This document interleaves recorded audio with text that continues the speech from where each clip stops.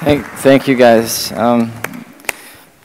Yeah, I've written about the car ownership issue in Prague as well, and the declining trends are, I think, really positive. I think that's good, and I think the densifying and thickening the city will only help this condition. Henry Foy is going to moderate this panel. And Henry, are you in the house? Okay. Henry Foy is the Financial Times correspondent for Central and Eastern Europe. Henry's based in Warsaw, and he's been kind enough to come to Prague to discuss IPER's plan with them. And I think, Henry, we would hope that you can look at this from an economic perspective in the context of Europe. So, Henry, thanks. Thank you. Thank you. Thank you. Thank you. Thank you. Thank you. Hi, good morning. Thank you, Martin. Thanks for that fantastic presentation. Yeah, I'm based in Warsaw. I cover Central Europe from there. It's interesting, when I was asked to do this job about 2 years ago by my editor, I said to him, can I do it in Prague?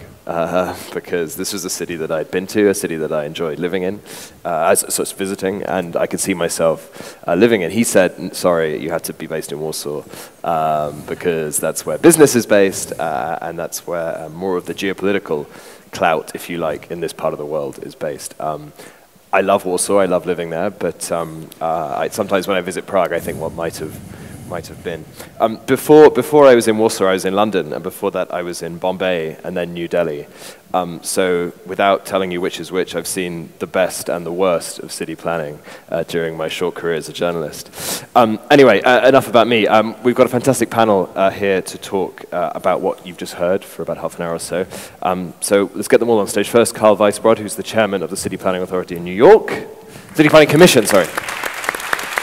Omar Koleilat, who's the chairman of the Association of Developers here in Prague.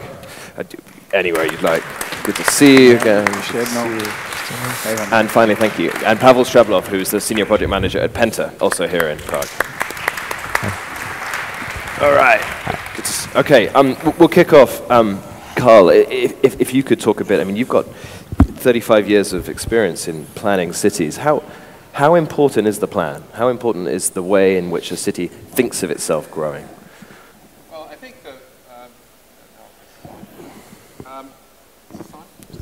can you hear me? There we go. Okay.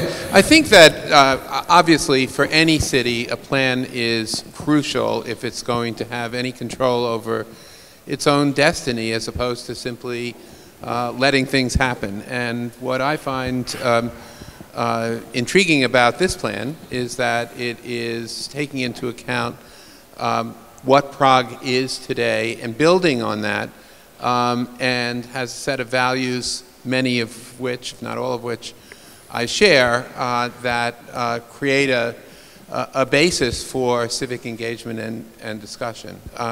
That said, I think the challenge for any city and any plan is how you move from an aspirational set of values and goals and apply those to actually realize those goals. And I think that's the most difficult step in any plan, because it requires extremely strong and focused municipal leadership.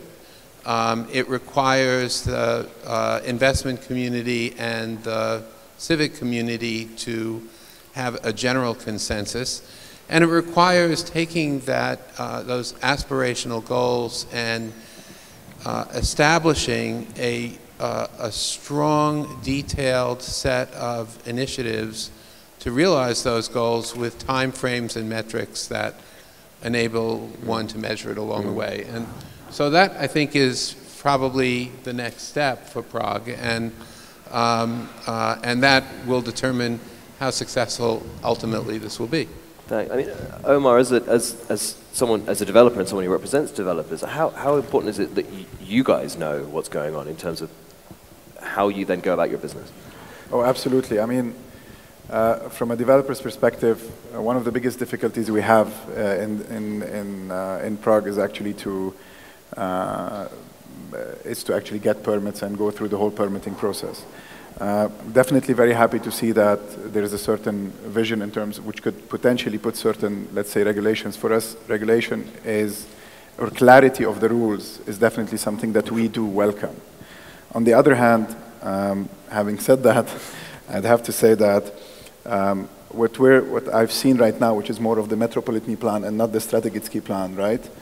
And I've had the chance to read the strategic plan, and we see a lot of, let's say, micro look at certain aspects which have been through architecture have been deforming Prague, where basically developers look at individual sites and then they build within the current regulations, but the current regulations don't have certain conformity, and this is definitely helping the conformity.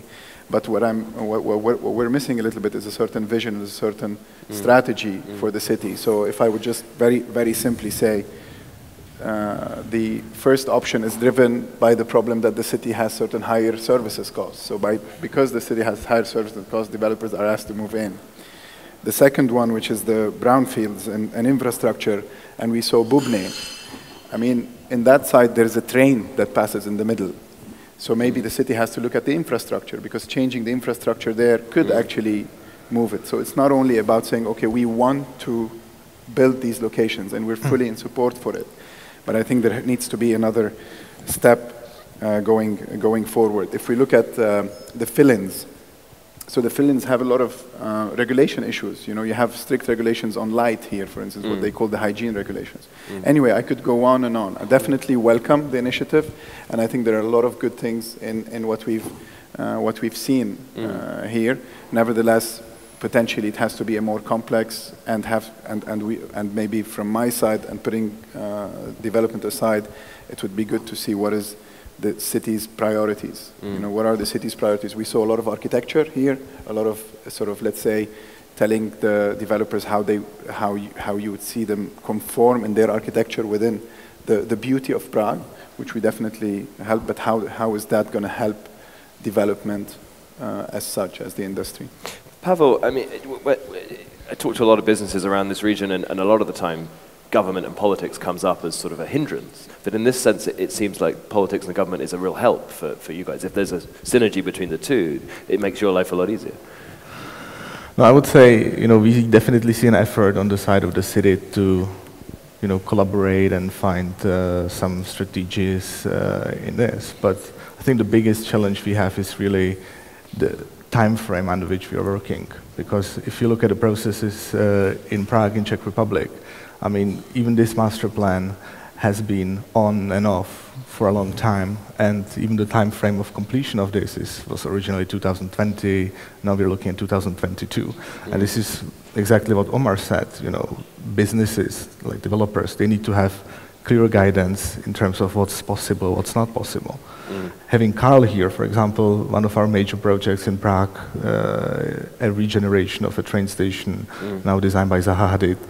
And, you know, at the time of the sad events of 9/11s in New York, we have initiated a change of master plan. And by the time we opened the buildings in New York, we got the approval from the city. And there was no big change in the master plan at all. So, I mean, this just shows the bureaucratic process that unfortunately slows down the way things move ahead.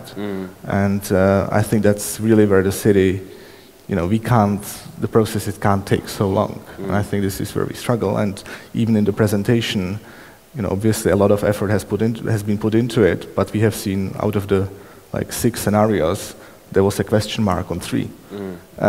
So we see there is no consensus yet. And our worry is, you know, there will be another, obviously discussion needs to take place, but there has to be some strong leadership where the city says, this is what's the plan. Are these issues that you've heard for the whole of your career? Do you of course. And, you know, I think probably in every city, I have rarely heard developers say the city is moving with great efficiency and speed to realize their goals. I'll say sort of fundamentally, there are 3 tools that a city can use in implementing its vision and its plan. One, obviously, is land use strategy and land use regulation. A second, which both Omar and Pavel talked about, is the efficiency and response of local government. And the third, which I have to say I didn't entirely understand the goal here in this plan, how a municipality allocates its resources, because I think that really ultimately becomes a major test in how serious a municipality is toward meeting its goals. All municipalities have limited resources. They can't, I don't think any municipality can achieve everything it wants in the time frame it wants to achieve it, and has to make some hard choices about how it allocates its tax dollars. And ultimately that becomes, to me, the standard by which anyone in the public can determine how serious a municipality is toward meeting its goals, whether it's infrastructure, whether it's brownfields, whether it's subsidies to help development in certain areas or whatever. That's an allocation of resources that provides an early signal about how serious a municipality is.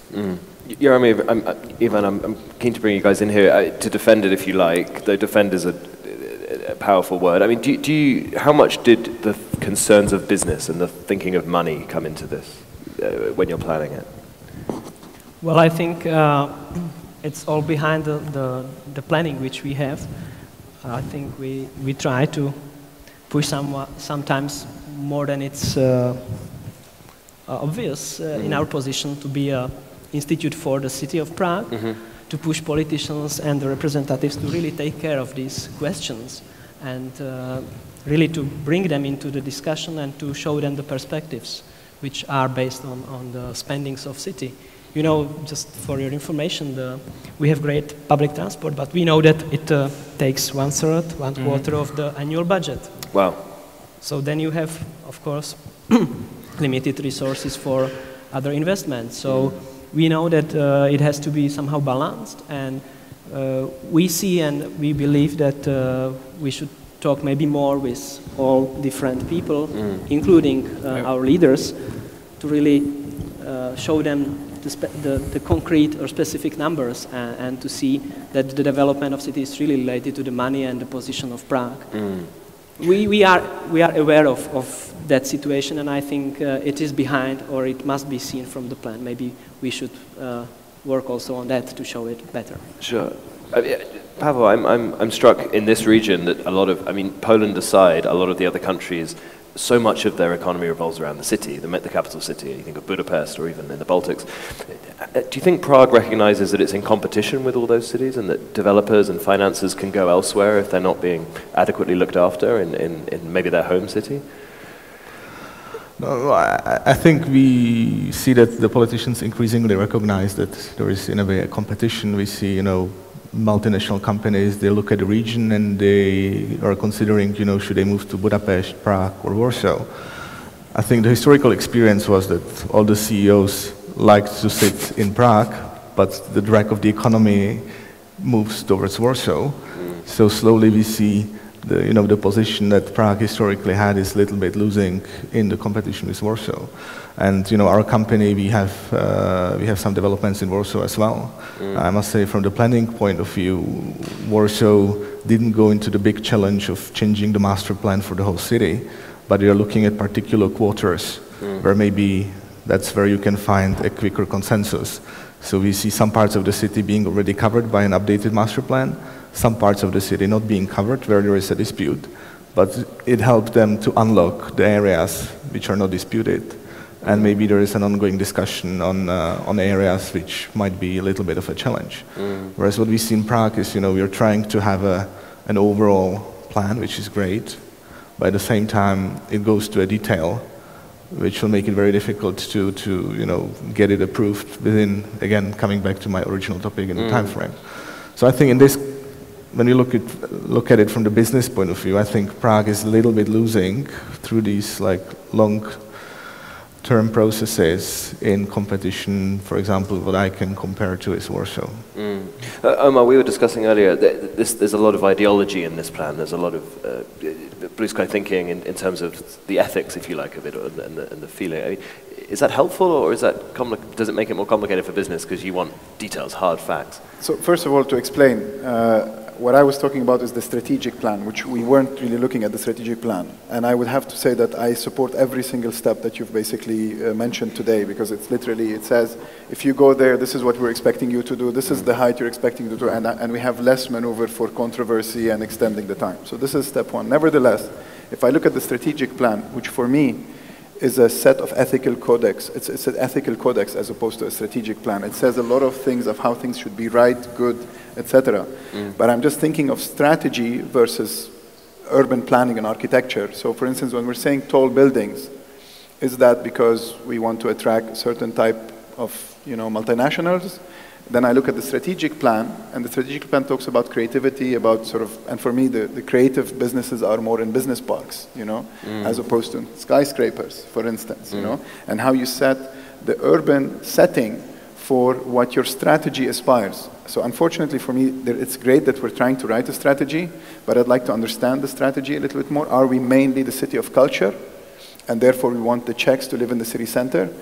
And I see, for instance, in this plan, which is the metropolitan plan, saying a move back to the city center, whilst I look at the strategic plan, and it says decentralization, actually. It says creating community hubs in different parts of Prague for the local people that are living there. Again, I would like to say that it's very good that we're starting. I agree with every single step, because it gives clarity. For a developer, we need the detail more than the big picture, because we want to get our projects going, and we don't want to go through the whole philosophical debate. I appreciate the philosophical debate. It should be taken further, but I'm still seeing a sort of a mismatch.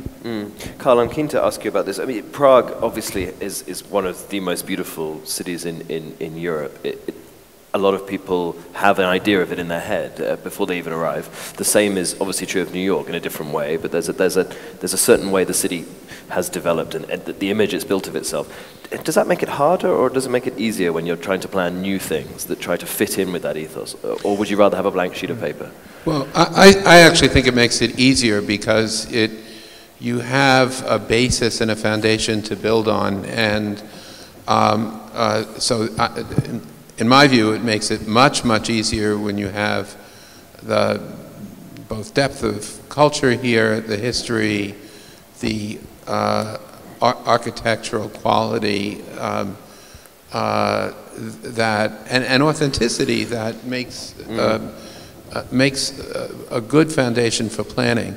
That said, I think that there's one of the most difficult issues for planners generally is how you mesh the goals of a strategic plan and the desire for predictability on the part of investors and developers and people who live in a city, with the need in a dynamic city for flexibility and the ability to recognize that market forces are going to be changing. Omar talked about the challenge between are we creating skyscrapers for multinational financial services companies or for creative companies like Google, for example, which is a different type of building entirely. And I'm not sure you can entirely say one or the other, as we've seen the world's economy change so dramatically over the past decade or two, and the likelihood that it's going to change even more dramatically in the years to come. So how you balance that flexibility with a degree of certainty is really one of the arts of planning. There's a lot of nodding from this sofa. I think we've got agreement there.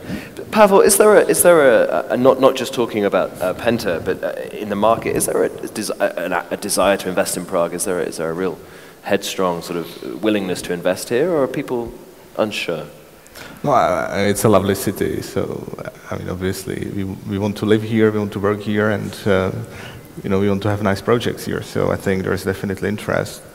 But I think what's quite interesting is then from the development market point of view, we have seen a lot of the international developers have actually left the market because they have found it easier elsewhere.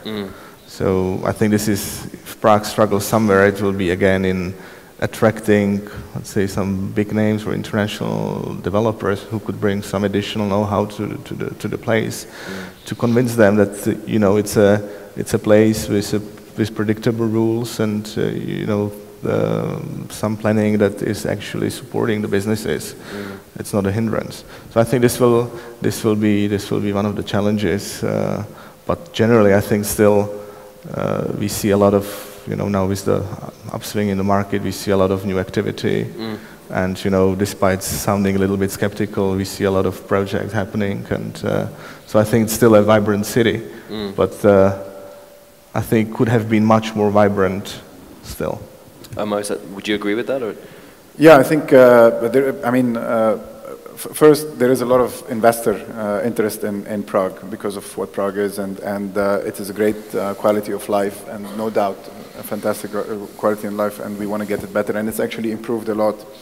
But I'd just like to point to Carl, definitely it's not an either or, but what I'm saying is when you're making that decision, what are the guidelines you're basically making those decisions on as a planner? So you're basically saying a set of priorities, and these are the planners, and it goes very much hand in hand with what you guys are doing. And actually for that, then when you're talking to foreign investors, whether they're developers or whether they're multinationals or whether they're just people who want to move here and retire in a beautiful city, they have clarity of what the city is about, So basically, if you're a person saying, well, I want to move to a civilized place, and you're thinking, am I going to go to Berlin, to Munich, to Prague, to Vienna? You can very easily actually say what are the differences between, or Frankfurt or Berlin. You can very easily. And Prague has a fantastic base. It's a beautiful city, and you guys are trying basically to keep that, which is definitely driven. But what I would hope for, and that would be going back to Carl's first point, is that the city would allocate resources to keeping that. So if I want to look at the detail, is have you thought about removing Magistrala? I look at Penta's beautiful project by Zaha Hadid, and it basically, there you have a highway running just edge of it. It's not your fault. But if we're talking about that, then we set certain priorities, and we will agree that we will all work towards those priorities, private and public, maybe sharing costs in certain things, because we're making certain investment anyways, but the public sector has to allocate resources in the same places where they want to see improvement. And basically not just setting regulations for the developer to abide by. We're being told that we're running out of time, so this will be the last topic that we discuss. But Carl, is there obviously there's more of a resistance in a city like Prague with its history and with the way it looks. Do cities sometimes just have to abandon that and realize that they're going to look different in the future if they want to develop? Or are there ways to maintain it?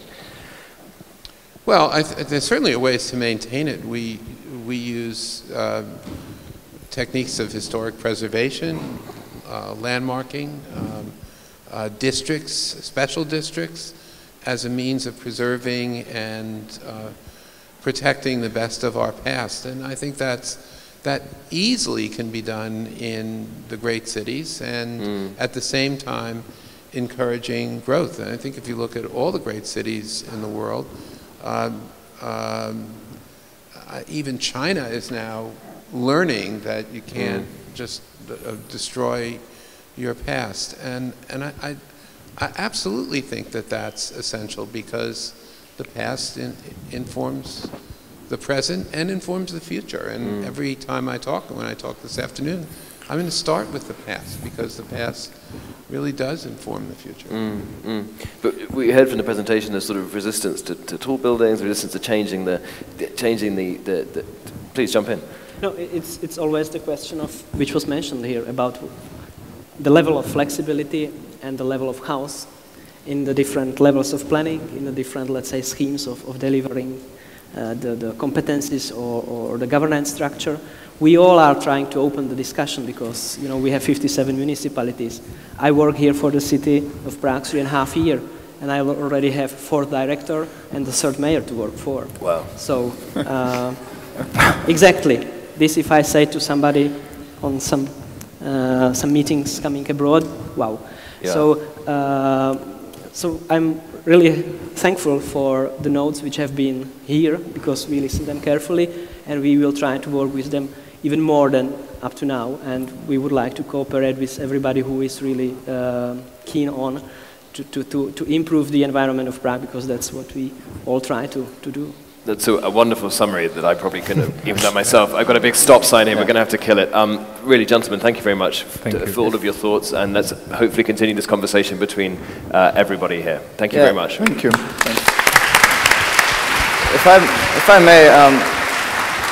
If I may indulge the audience for just one question, I think, well, from our perspective, I think there's two things that were brought to the table, and one really wasn't, but I think it's been discussed over the last few days and months. The leadership aspect is hugely important, and it's missing, I think, and that's a big. You need someone to sort of carry the torch for how you're going to attract people into the city and how the development community can operate. To do, again, the things that we like to do, which is public space investment and public infrastructure investment. But the other aspect I think that's missing is participation, which IPR is working a lot on, which they didn't really address in this plan, because that's not the purpose of the plan, but participation in the process. And that's like, if we can, I'm sure there's lots of questions, but because of the time, let's just get one question from the audience. So who's brave enough to ask a question of one of the panelists? Okay. We have microphones.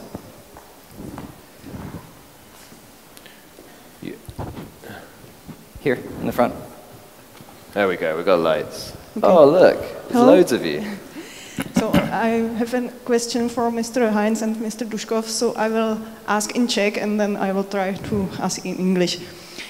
Já se chci zeptat na zástavbu těch bývalých nákladových nádraží, jestli se uvažuje s nějakým návratem železniční dopravy někdy do Prahy a jestli teda tímhletím nezavíráte možnost zástavby na nákladových nádražích, teda možnost toho využití pro železniční dopravu.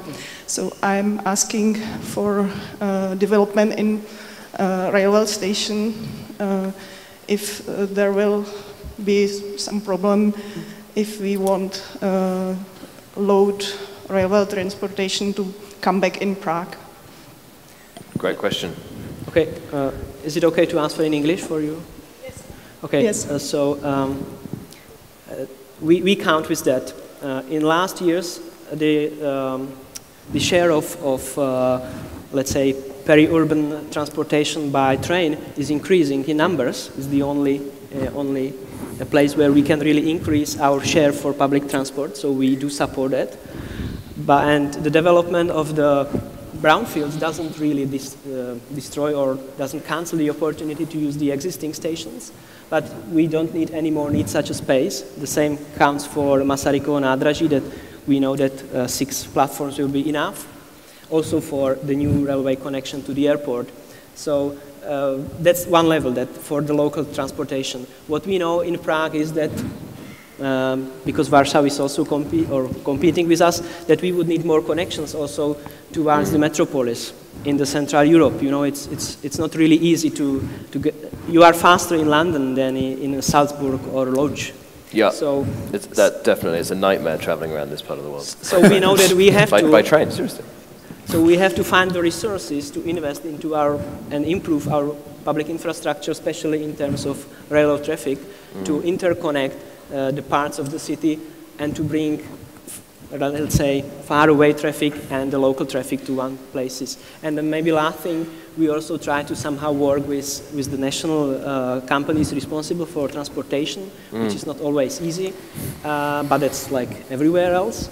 Plus, we try to involve people from Central Bohemian region to really use the transport by train to allocate the park and rides in the Central Bohemia, so then we can really, this daily commuting also be done or shared by transport by train. Actually, just on that point, I'm going to keep you from your coffee for 2 minutes.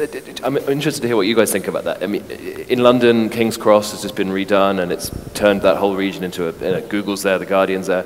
I think New York's doing the same with Grand Central at the moment. Does investing in a project that involves infrastructure and government and local authority put you off or make you want to join in somewhere like Central Europe? I mean, if someone says, look, build this brand new office block, it's going to be beautiful, but by the way, there's going to be the train station underneath, you're going to have to deal with the local authorities, does that make you think, well, wait a second?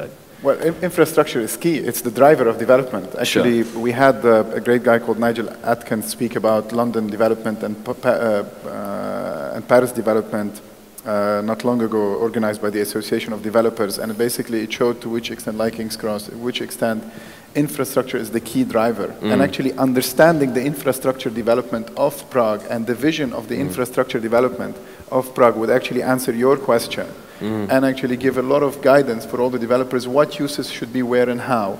And there's a clear plan on the delivery of these infrastructures. Because one thing is to say, we will have a ring road in Prague. And the other thing is to wait for the ring road 40 years, you know? And basically, so these two things should go hand in hand. But infrastructure is the key driver. I mean, look at Singapore, look at Dubai, look at all the cities that have been flourishing. I would just say that increasingly, at least in the United States and perhaps in Europe as well, maybe less so in Asia, these major infrastructure projects, to your point, are increasingly public-private ventures where private development and government, local government, have to work together. And that is extremely complicated. And it really does require, A, mutual trust between government and the private sector, not always there, but really is essential. B, a sophistication on the part of each party as to what government is responsible for, what the private sector is responsible for, and C, a great deal of patience and close coordination. It is extremely complicated, but I think increasingly we're going to see major infrastructure projects almost required to be that model. Pavel, do we have those things here as final point? I'm afraid, Pavel, just two words, and then we're going to break for coffee, and then Mimi Huang's going to come back after. I would just say, if you're in it, this Masaryk train station, that's exactly a collaboration, public-private.